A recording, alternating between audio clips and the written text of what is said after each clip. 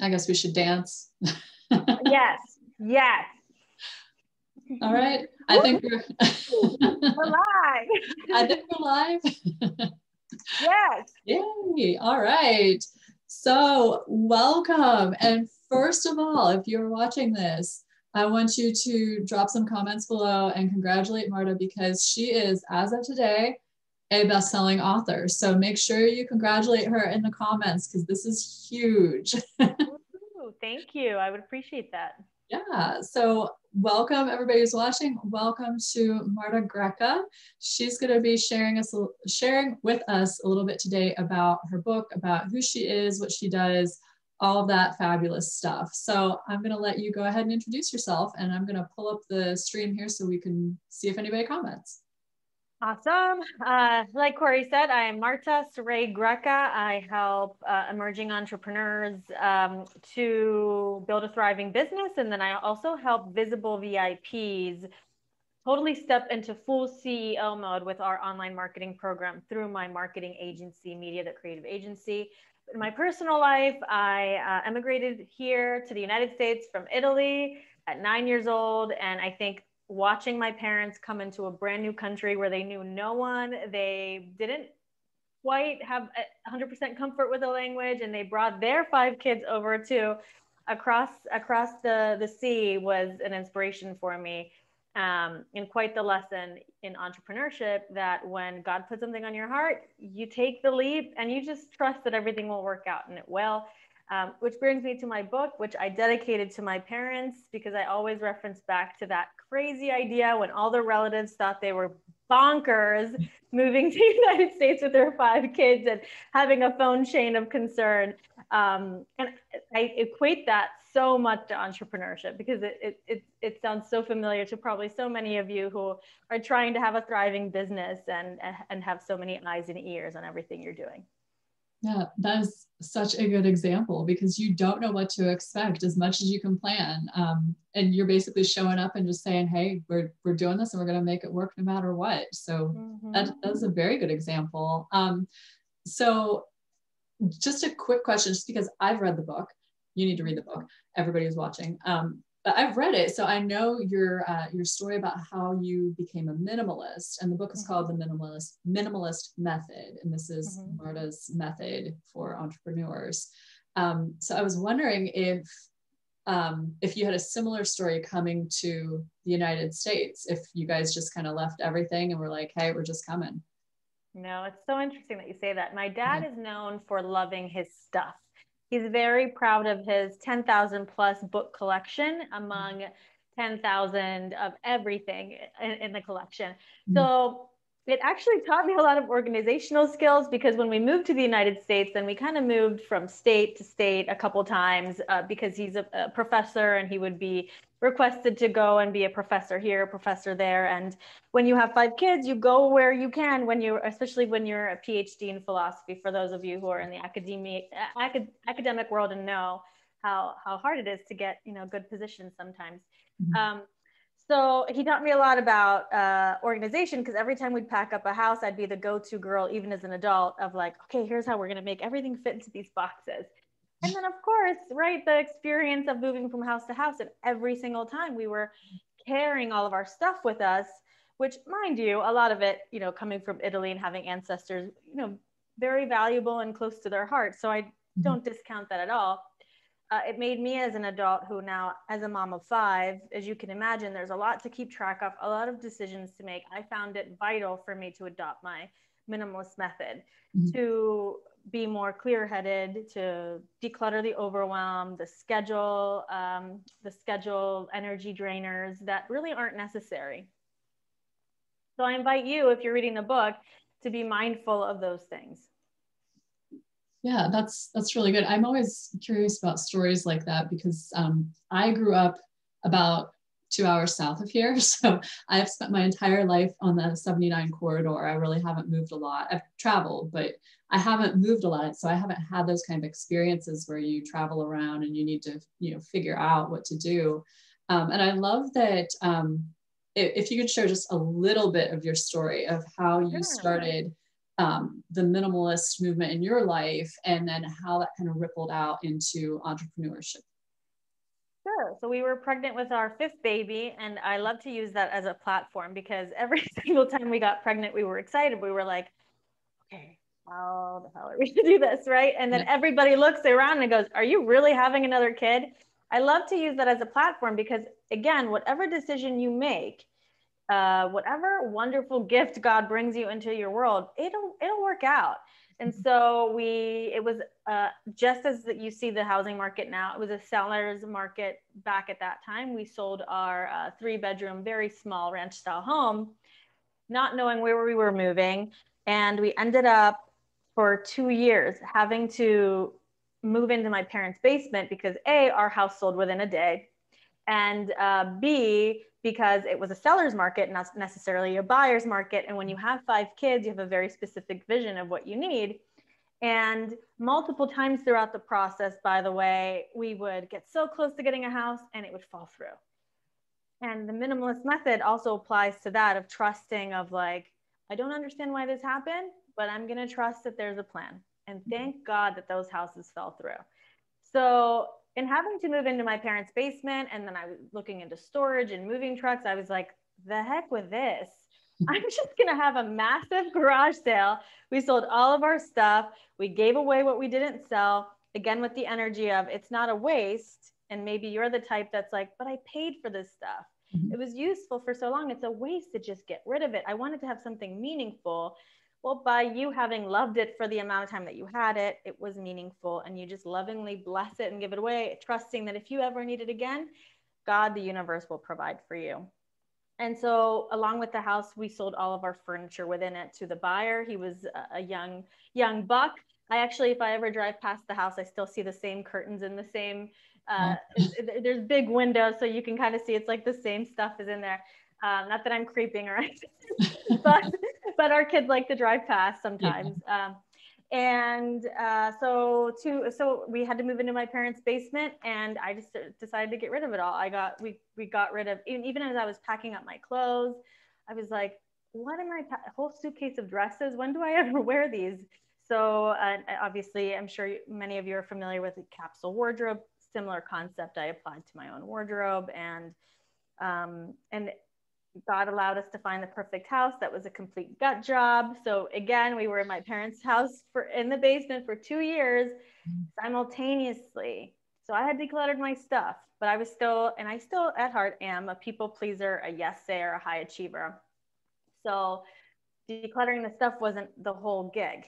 It was also having to recognize that I was saying yes to freebies, yes to trades, yes to doing things at a discount, just out of this energy of desperation. Yes to volunteer for that, yes to donate this.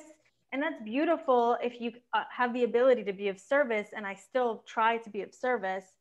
However, while living with our parents, my mom was diagnosed with cancer for the second time in her life. It was breast and kidney. And my mom's my best friend. And so I just found myself saying no to anything else. I wanted to be present for her. Actually, although I had to leave my full-time job at the time as well, and it was go time to get my business in gear, I said no to that at the same time too, because I knew I wanted to be most focused on was my mom and her health and being there for her and having a 5th baby. And my husband also lost his job. So it was a crazy time. So it was a perfect time to do a self-check and declutter all the energy drainers and time suckers out of our lives. My mom is cancer-free. I'm so grateful that I was stuck in her basement during that time, because imagine how much harder it would be if I had been in a different home and having to choose between being at home with my kids and being at home with my mom. I got to merge the two and have the honor to just be there with her through that. And so many other things happened simultaneously. So minimalism saved my life. Yeah. And I love that it all worked out. Everything always works out. And, from that, you were able to translate that into running your business. Just a little bit about it, because I don't want to give away the entire book, but just like just a little teaser for everybody about how that works. Yeah, so there is the concept that once you let go of many things and you declutter and you make space, that you are creating then kind of a vacuum towards you for the things that you do intentionally want to attract. Mhm. So even though I had to put my thriving business, I was still kind of doing it, but I also got a full-time job at a publishing house, which I loved. The universe provided, best people ever, best company ever. Um, I I was able to just then naturally start to attract amazing opportunities, high paying clients, clients who were forgiving, understanding, loving, clients who appreciated having me as the person to provide media as much as I appreciated them having a client. It became just all these mutual relationships of respect and love, just lifting each other up. And I was able to do that because I was able to declutter everything out of my life that wasn't serving myself or my family or really the world. That's awesome. And if you want to know more about that, you have to get the book.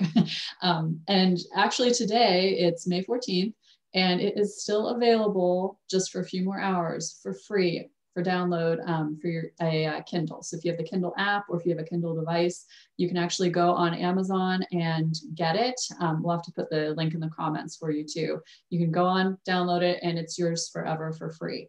So make sure you do that so you can read about the minimalist method. And I wanted to kind of change gears over to talk about this book because you have a lot going on. You're running your companies, you're running your household, you're homeschooling your kids. So when you decided you wanted to write a book, that was something else you were working into, all of that. So tell me a little bit about how you did that, because one of the big questions I get is, oh, how am I going to have time to write a book? Mm-hmm. I used part the minimalist method and part Corey's guidance, right? And what part of the minimalist method is just being really smart about the way you work. Work smarter, not harder. As you can imagine, being a mom who homeschools my 5 kids, I have limited energy, right, for certain things. And having my minimalist method that really teaches you how to repurpose things that are already valuable, that already exist, into another method to spread your word and message. I don't want to give it all away because this is like, part of Corey's method too, that she trains you on how to create a book without having to start from scratch, without having to look at a blank canvas and feeling deflated. But in a combination to that, imagine, I have a multi-six-figure brand. I also was supporting my family financially while my husband was building our multi-million dollar land development empire. So as you can imagine, a lot of times, obviously, as a mom, those things take the precedence to everything else. So I had to show up for myself and schedule designated times in my calendar, blocked off ahead of time, as if I was meeting with the most important client ever. Now, you'd never blow off your most important client ever. You'd never blow off a kid's important doctor's appointment. You'd never blow off your kid's baseball game or dance recital or anything that's important to your family. Mm-hmm. So treat yourself with the same respect. Look ahead to your schedule, block off a set time, start small. Because some people go, I'm going to do it all in one chunk. And then they spend a whole day just kind of wondering what the heck they're doing. So Yeah. I would block off an hour here, an hour here. And then it became once we got closer and closer, it became a consistent part of my schedule. Again, as if I had a weekly meeting with my most important client ever. And in this case, I was my own client. Mm-hmm. And then, of course, we use our minimalist method for marketing. I don't talk about that as much in the book, but that's coming in the future. We use our minimalist method for marketing for all of our VIPs who are established CEOs, they're world-renowned speakers, they're featured in grand media platforms. And my team and I give that same respect and effort to the content that we write for myself, and in this case, my book. Again, treating my book and myself as the most important client out there, because you need to value yourself as much as you value everybody else around you. So that's how we were easily able to get my book written, edited with Corey's help, and then to bestseller by 10 a.m. this morning in 2 categories. And then by now we're bestseller in 3 categories. We had like almost 100 downloads by like 9 a.m. this morning. Mm-hmm. And by the way, stick around, because at the end, I'm going to give you a special gift, because likely if you're in Corey's audience, you're thinking of writing a book, you're thinking of publishing a book, or you want to make your book a bestseller. And Corey and I created something together that we've decided it's too good to keep to ourselves. It is over a $5,000 value gift that I'm giving you at the end of this. So stay tuned. Yes, that will definitely be something you need. So, I don't know if you guys saw me nodding and going, the whole time. Thank you for saying everything that is in my head that I keep saying to everybody. I'm glad to see that it works. Sometimes because I have 2 small children of my own, I feel like I talk and it's like, it's like, yes, see what I'm saying, it's not crazy. That's how I feel when I talk to my Alexa or Echo or Siri. She just doesn't get me sometimes. They just don't get me. But yes, like working it into your schedule, like it's a doctor's appointment, like it's an important client, like that's how you get it done, and you have to stick with it. And I know that people will write stuff down. They'll even, take my advice on that, and then they'll go, oh yeah, but such and such shows on, or yeah, I'm gonna go watch the game or whatever. It's like, no, you're not going to make any progress toward that goal unless you stick with that plan. So thank you for talking about that. And yes, bestseller this morning. So that was so phenomenal. So, you've got the book out now. The way we are doing this is that the digital copy comes out first. Mm-hmm. So do you have a plan for the paperback? Is there going to be like a launch party or anything special coming up with that? Yes. So within the next 2 weeks, we'll get the design done for the paperback version and the hardback version. Those will be available for sale on Kindle. And then actually it happens to be our company's 10-year anniversary coming up in June. Mm-hmm. Stay tuned for details, because we're going to be having a 10-year anniversary party, and that will be combined with a book signing for the book. You'll be able to buy the book. We've got the most charming little artist's boutique and coffee shop next to our office. They'll be the vendors of the book. So, and I'll be providing a presentation to all entrepreneurs out there on how you can build your own multi-6-figure business while having the time to write a book and be a full-time parent to your kids if you want to. And so stick around for that, because more details will be coming for that. That is so fabulous. So we're very excited for that coming up. I know you're very busy, and we want to work this in the afternoon today to make sure that we got to talk about your book on launch day. So let's go ahead and wrap this up. Actually, we have some people watching, so hello. And Kara Peters is on. She said, congratulations. Thank you. So we don't have any questions or anything, but I want to go ahead and wrap this up. So if you have some sort of advice for people who are, again, super busy, they've got all kinds of stuff going on. Is there anything beyond what you were saying about, blocking off the time in your schedule that you would recommend to them as a new author? Yeah, 2 things. You get to write your best-selling book, and you get to binge watch hours of TV if you want to. I am so guilty of that. And the other thing is I love, Corey, that you said, I know you're busy. So many people say that, right? Because maybe this is you if you're listening to this, but I have a multi-6-figure business. We have a multi-million-dollar land development company. I homeschool my 5 kids. I have a team. However, I'm not that busy. I don't feel like I'm busy. I have a lot of free time, and that all comes down to the minimalist method. So if you want to feel that way, because I actually had a client, we worked through this yesterday. She said, once I start to hit success, because we've gotten her to a certain point of success already, my brain says, I'm overwhelmed. That's enough for me. That's good. And perhaps that's what your brain tells you too. Well, I guess I would want to be a multi-6-figure business owner, a multi-millionaire empire owner, and have tons of kids and homeschool but I don't really want to be overwhelmed or busy with that stuff all the time. And that's actually a lie that your brain is telling you to keep you small. Because as I've elevated levels, I'm able to leverage the income that comes and grow a team, provide opportunities for others, and have ample free time to just hang out with my kids and my friends and my family. What was I doing last night pre-launch day?